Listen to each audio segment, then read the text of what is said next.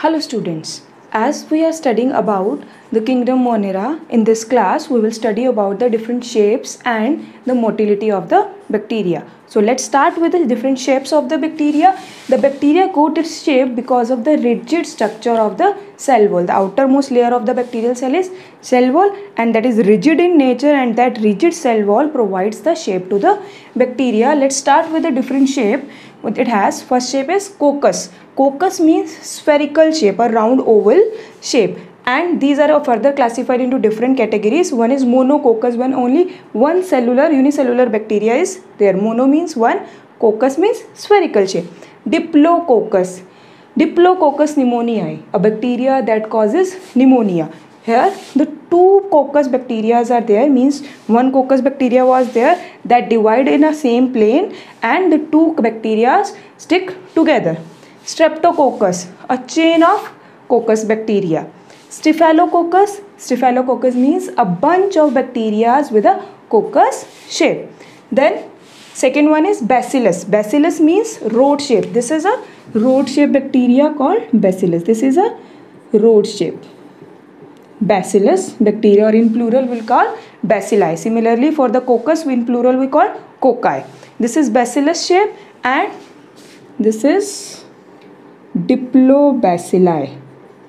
Diplobacillus. And then streptobacillus.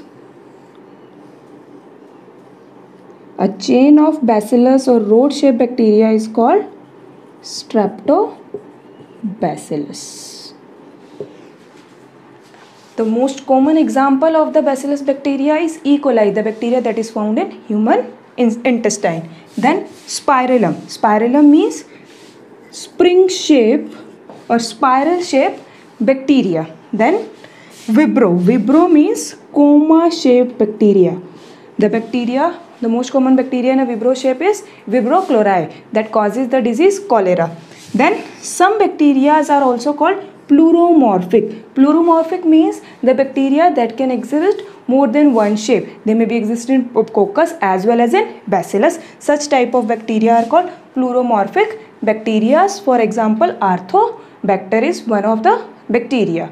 These are the different shapes of the bacteria, that is coccus, bacillus, spirillum and vibrio. These are the basic shapes of the bacteria. Now we will study about the motility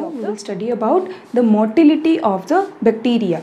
Motility means the movement in a bacteria. Some of the bacteria are non-motile. They cannot move, while some can move. Those bacteria which can move from one place to another place, they can move only with the help of flagella. So on the basis of the arrangement of the flagella, bacteria are classified into different categories. First is Atrichus.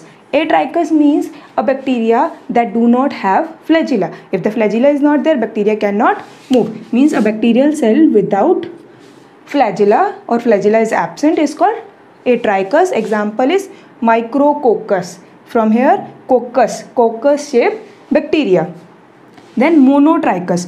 Monotrichus bacteria is the bacteria having a flagella on its one end. What is flagella? Flagella is a whip-like structure that helps in a movement of the bacteria.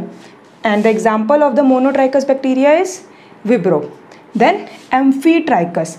Amphitrichus bacteria means a bacteria is having a two flagella on either of its end. On both the ends, it has one flagella.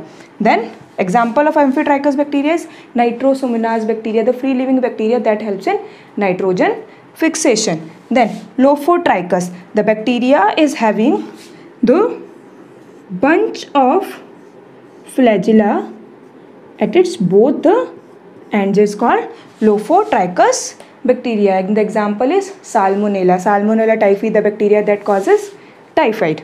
Then Cephalotrichus. The Cephalotrichus is a bacteria in which bunch of flagella are present for the movement, but only in one end. And the example is Corynebacterium. And then Peritrichus bacteria, bacteria that is having a flagella on its whole body. The large number of flagella are present on the whole body. The example is E. coli, the bacteria that is found in a human intestine. Now let's talk about the structure of the flagella found in a bacteria that helps in the movement of bacterial cell. The structure of flagella. The flagella, that is a whip-like structure that helps in a movement of bacterial cell, is consist of three different parts. One is basal body, hook and filament. See here, if this is a bacterial cell, this whip-like structure is called flagella. The portion that is embedded or get attached to the bacteria from the cell wall is called basal body, and that curved portion is called hook, and this long filamentous structure is called filament. And now this basal body that lies within a cell wall and attach the flagella to the bacteria has pair of rings, and the pair of rings are called their two pairs are called inner pair and outer pair. The inner pair has two pair of rings and outer also has two pairs of rings. Inner pair are called S and M pair, while outer pair are called L and P. And then hook. The function of a hook is only just to give a curve to the flagella and connects the basal body to the filament. Filament is the longest part of the flagella that actually helps in the movement, and it is made up of a flagellin protein. It is protein with a monomeric unit of flagellin proteins and helps in the movement of the bacteria. So today we study about the different shapes of the bacteria and different bacterias, name of the bacterias on the basis of the flagella present in them, and then the structure of the bacteria. In next class we will study about the nutrition and respiration of the bacteria.